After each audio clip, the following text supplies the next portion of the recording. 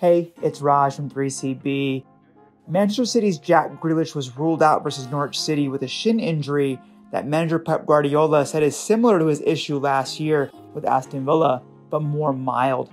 Last year's injury was likely a stress reaction that caused Jack to miss an extended amount of time, and this sounds like medial tibial stress syndrome, MTSS, aka shin splints.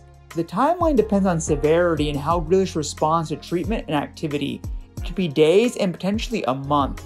To that point, Guardiola did say Grealish could be available for City's Champions League match on Tuesday, February 15th. Based on Grealish having dealt with stress overload shin injuries 4+ times in his career now, it makes sense for City to be proactive and cautious in their approach, so it doesn't evolve into anything worse like a stress reaction or fracture. It truly is day to day, and I'll keep you updated as we learn more.